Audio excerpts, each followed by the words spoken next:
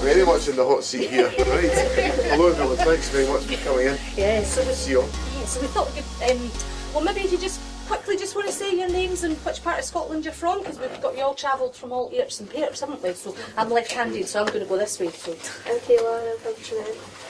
I'm Sarah and I'm from Trinidad. I'm Kate and I come from Trinidad, Scotland. So this is the Trinidad bench, is it? I'm Ben, I'm from East Grimsby. I'm Emma, I'm from Paisley. I'm Reardon, I'm from a different bit of East Lothian. I'm Sarah, I'm from West Lothian. I'm Sylvia, I'm from Edinburgh. I'm Erin, I'm from Arthur. I'm Erin, I'm from North Lanarkshire. I'm Amy, I'm from North Ayrshire. I'm Ross from North Lanarkshire. I'm Zoe from North Ayrshire. I'm Andrea from Fife. And I'm John Swinney from Perthshire. Yeah, so, And sometimes of Edinburgh as well. so we thought we'd give you maybe just a few minutes and just kind of say why you were keen to meet some young people and stuff, particularly this morning. But then I think we've got just some questions and some bit of a kind of a chat or anything that you want to ask young people, really. Well, thanks Louise, and thanks everyone for coming. I appreciate just from listening to where you come from. Some of you have travelled quite a bit of distance, so it's really good of you to come in this morning. And what I was keen to do was to just have a chat this morning, because this is a very significant day in Parliament today, because we have the first stage of the bill to enable young people, 16, 17 year olds, to vote in the Scottish Parliament elections and in the local authority elections. So a lot of, in the run-up to the referendum last year, we successfully argued that 16 and 17 year olds should be able to vote in the referendum, and there was overwhelming support for that within Parliament, but it wasn't universal.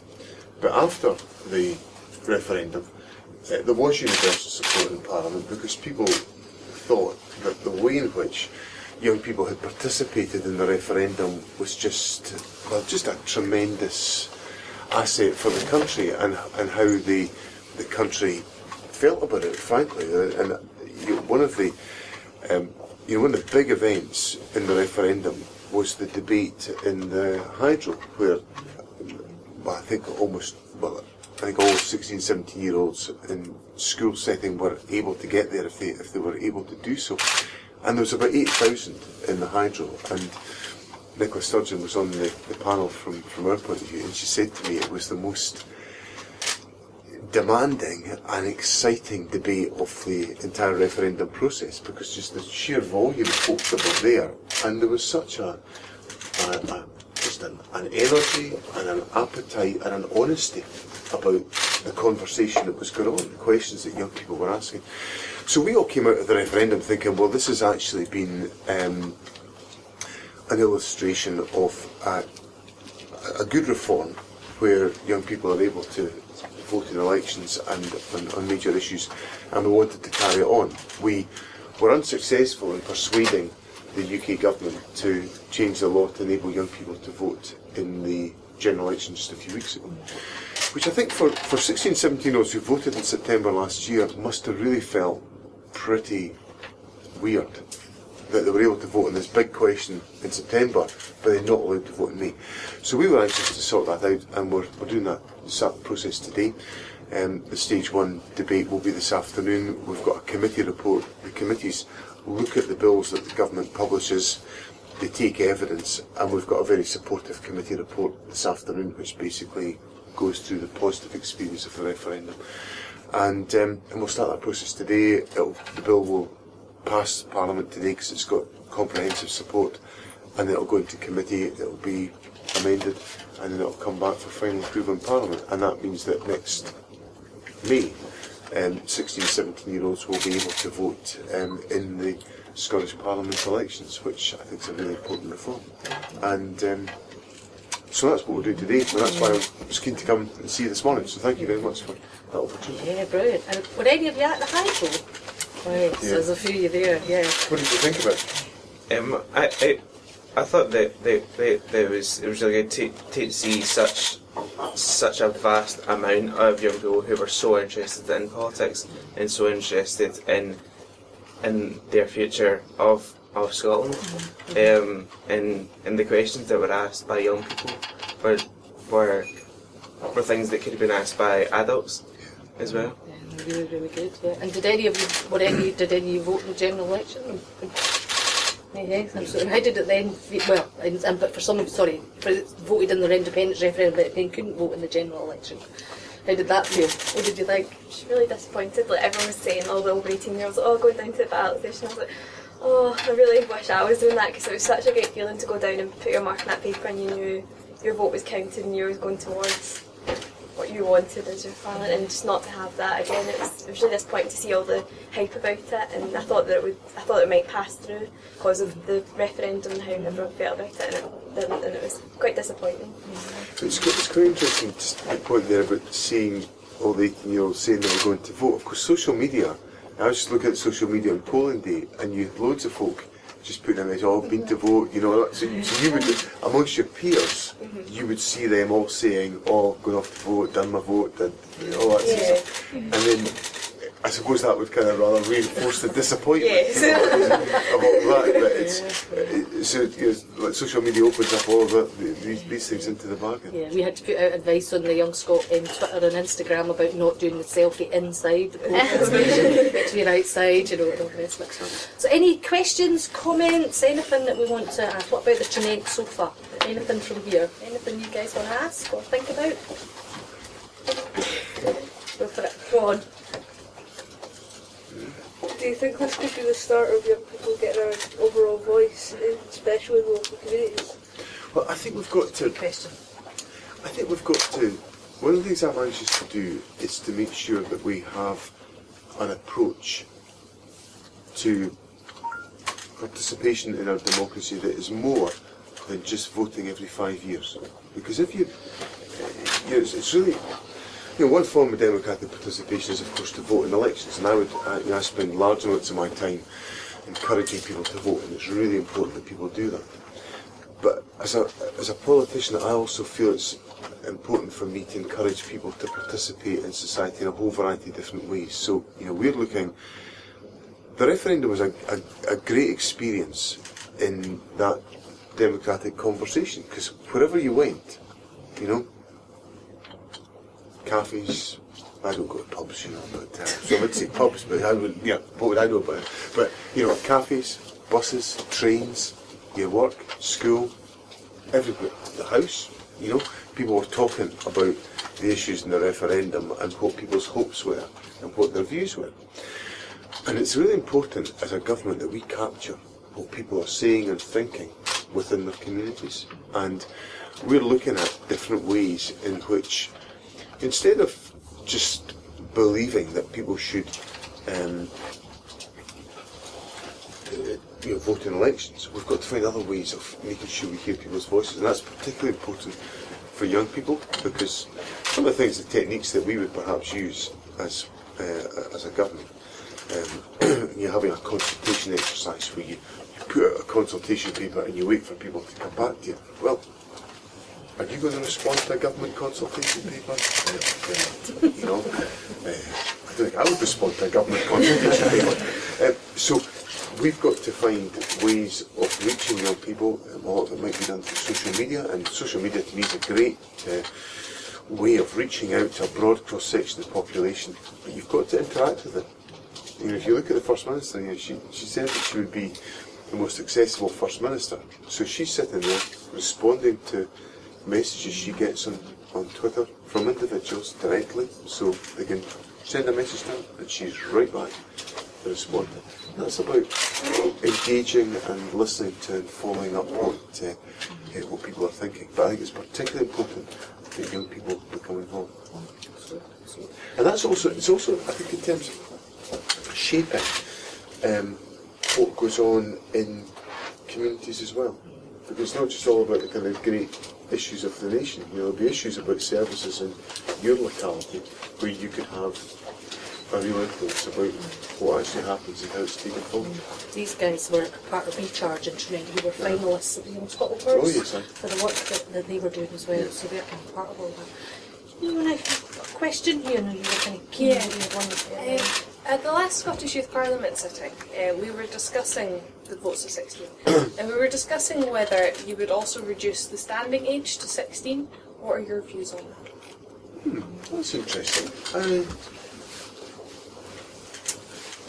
I suppose the logic of it is that that should be the case, because if you're old enough to vote, you should be old enough to participate in the institutions. So I think the logic of it would be that it's not a position that we've adopted, but it's certainly one that there's a logic to it, given the fact that we're reducing the voting age. So I suspect I'll have to take that one away to think about it, to see what it all... Because quite interestingly, it's amazing how events kind of take their course and you don't quite catch up with them. One of our successfully elected MPs at the Westminster election is a young woman called Mary Black, who's 20, and she's been elected in Paisley South. But if you stopped me in the street and said to me, how old do you have to be to become a Member of Parliament, I would have said 21. Because that's what it was when, but it must have changed at some stage. I didn't quite follow. But so there must be there's a logic to that we need to explore. Worth getting involved in a conversation and stuff as well. Do you have one over this side? Yeah. Sofa? Will there be any opportunities to teach, make young people more aware and teach about kind of political parties in school if young people are going to vote? I think it's one of the issues that we're wrestling with this bill, as to what.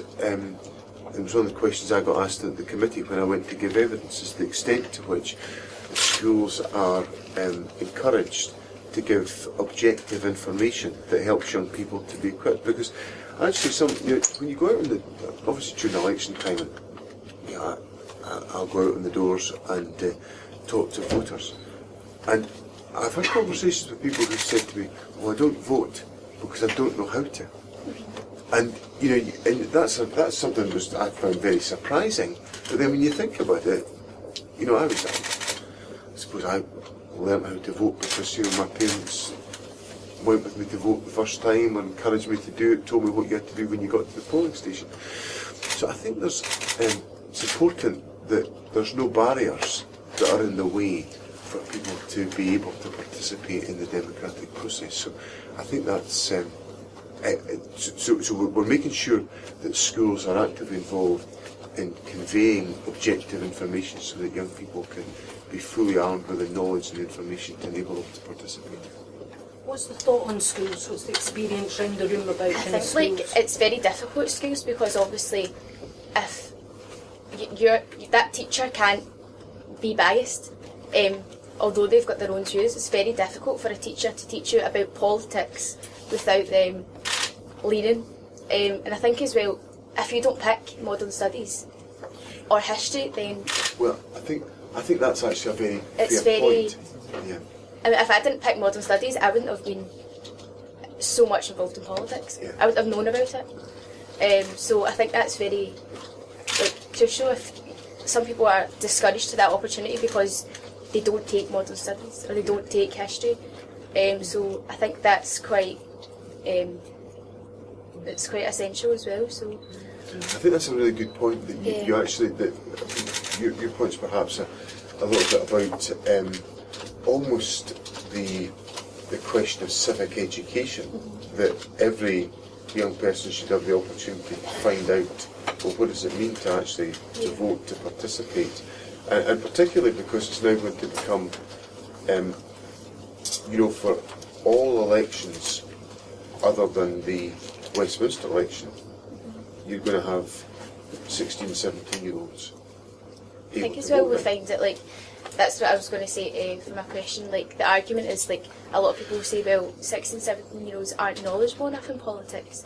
I think one of the things is the language of politics. Some of the politicians, when they speak, we're just so in some cases are just so out engaged.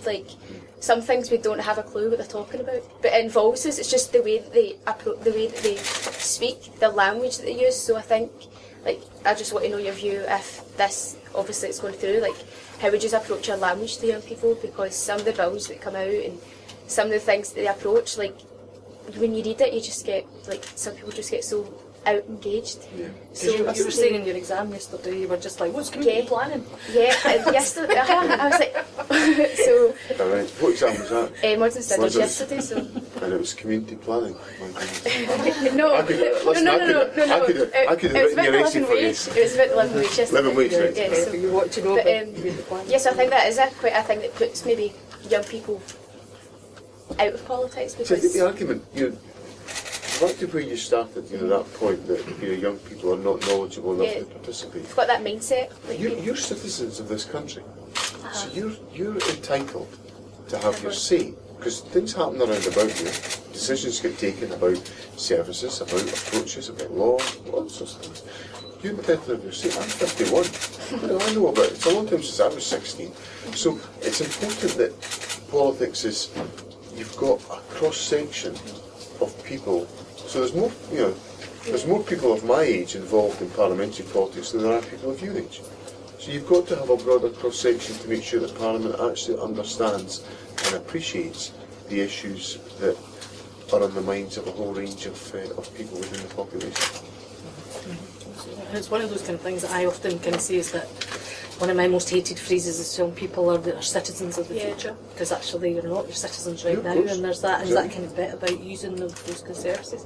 Any other thoughts about school? Yeah, Reardon? I was just going to ask something slightly different. Do you think getting young people involved are going to help to get older people involved? Because we heard a lot on the referendum, folks said, I've not voted in 50 years, I don't see any point in it. Do you think getting their grandkids, their sons and daughters to get involved will energise them? See, what I think that the referendum,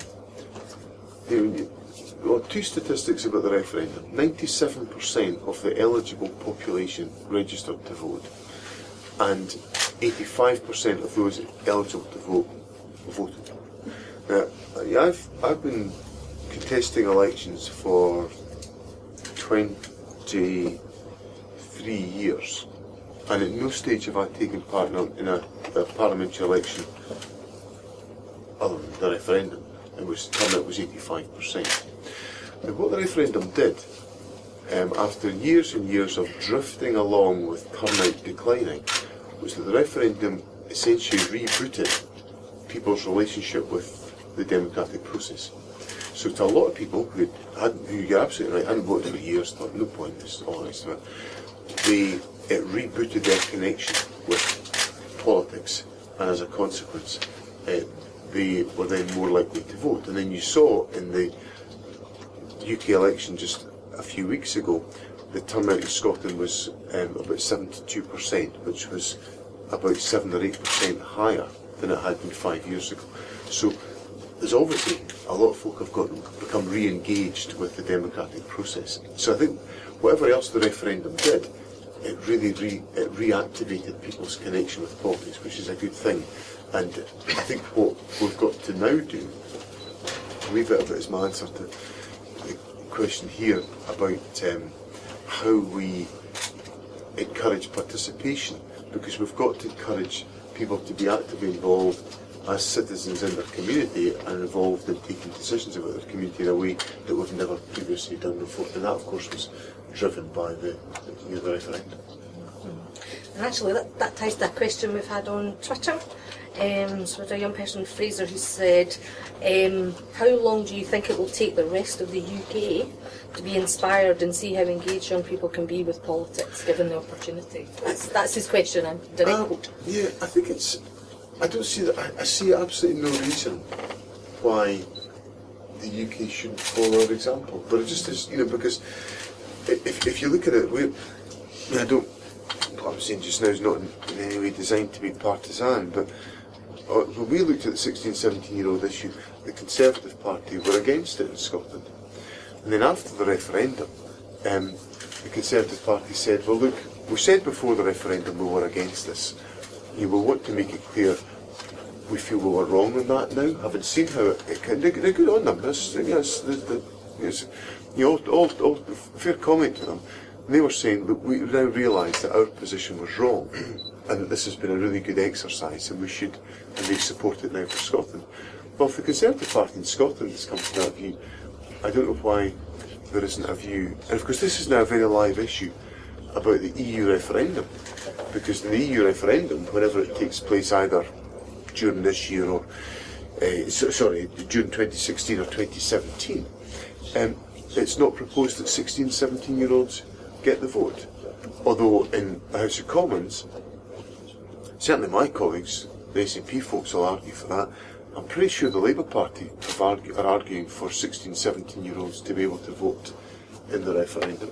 So and I think it's important because the EU issues are very, very important to all of us. We might make a bit of progress on that, but so that actually might be part of the answer to Fraser's question, that there is actually an issue, a very live, important issue, which is coming up, where we may well see a different. There's an opportunity to push for a different outcome.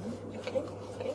Any other questions? Who've maybe not had a chance yet then? I've got one that's slightly different. It's about, obviously, we're all talking about empowering young people, and votes at 16 is absolutely brilliant, and it's something we should be encouraging.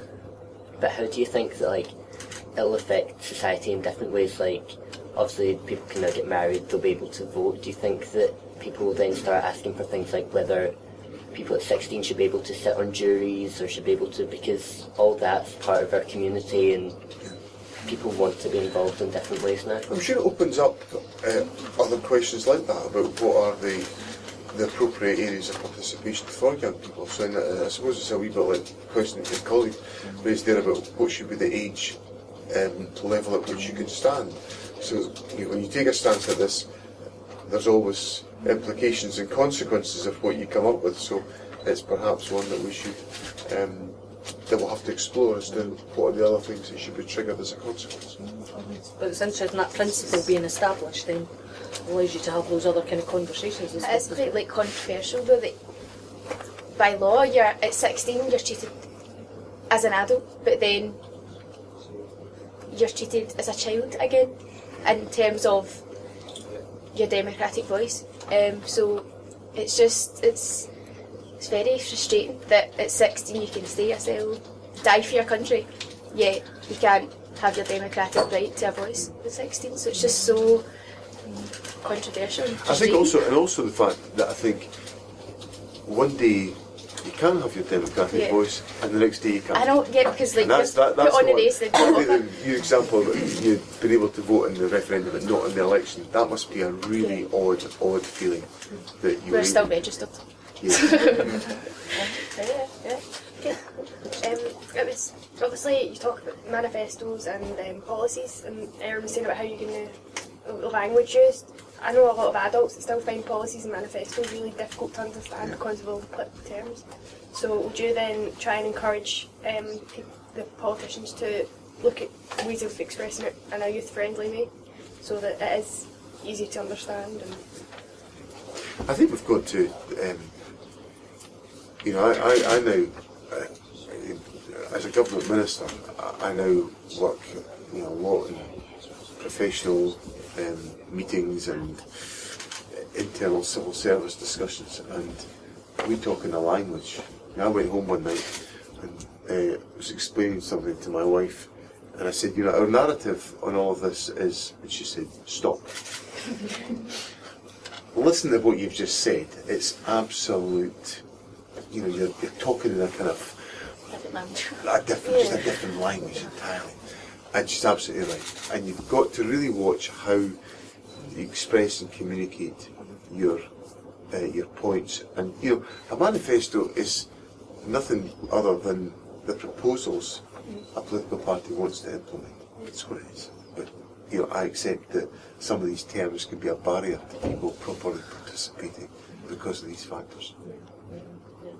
I think one of the kind of things is maybe about how you can involve more young people in writing these sorts of things, and those kind of things about that kind of co-creation. I think we've got about 2 more minutes, so we've maybe got time for one more question. Oh, there you go for it. Yeah. I was going to ask about kind of like representation. Like I think just now there's only one MSP that's under 30. I'm not sure if that's correct, but I just think, do you think that allowing people to vote at 16 would try and encourage people to maybe stand maybe when they're younger, and encourage that the Parliament's more representative of the actual demographic of the country? Yeah.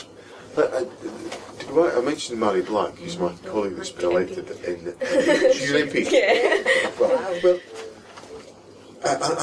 I saw her being interviewed during the election, and somebody was making the point, really making the point, how are you at 20 able to be a member of Parliament? And I thought her response was fantastic. She just said, look, there's no 20-year-olds in the Parliament, but there's plenty of 20-year-olds in the country. And it's important Parliament hears from the 20-year-olds. And I just thought, it's just, that is it. So, you know, there's plenty of 50-year-olds, plenty of 40-year-olds, plenty of 60-year-olds. But are there any 20-year-olds? Well, so I think so. I think there is. I think it's an important signal has to be given out that you Parliament needs to be representative of the country. That's across a whole range of different things. You know, Parliament's gender balance between men and women is not great. You know, the number of members of Parliament who have some experience of disability is limited. Members of Parliament with experience of coming from a broader range of different ethnic backgrounds, limited. So, you know, it really is. Parliament's legislating for everyone in our country, so it's important that Parliament is representative of the public. And yesterday, you know, we had a classic example of that yesterday. You know, we were discussing the bill on assisted suicide for people with long-term medical conditions, and it's a really difficult issue. You know, we weren't. None of us were directed by our parties how to vote. We all voted as we felt about it, and that's important that Parliament is representative of the country to enable the different strands of opinion to be heard. Now we had a very diverse debate yesterday of different perspectives from different people, but you know, so it's important on questions like that we have that breadth of experience that enables us to do that properly. I think we've kind of just about run out of time, so I don't have any last comments you want to make? No, I'm fine. But other than to say thank you very much for being here and for taking part in the conversation. It's been great to hear your perspective and to hear you so kind of buoyant about your involvement, which is great. Fantastic. Well, thanks to all of you. I should also say thanks to those that were watching on Periscope. I've now lost my Periscope feed, but thank you very much. Yes, we were live streaming on Periscope as well. Someone's going to have to explain Periscope. I keep on seeing Periscope appearing. And yes. Well, you've just had your debut. So I've had my debut in Periscope.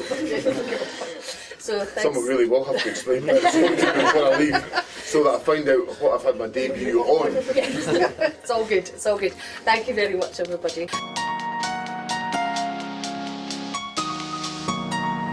Today went really well. We got quite a lot of views from everyone, and I feel like I got a better understanding what other people's views were and what other problems we need to tackle. I think it went great. I think it was interesting to talk to the Deputy First Minister and find out all the questions, especially the ones that came in from Twitter from other young people about Scotland. It went really good at meeting John Swinney, like his views on what the government will do. Yeah, to make like 16, 17-year-olds able to vote. I think it was really interesting. There was like a wide range of questions that came up that I had never ever thought of before, so it was really good to like learn from not just John but from the other young people that came here today, so it was really, really interesting.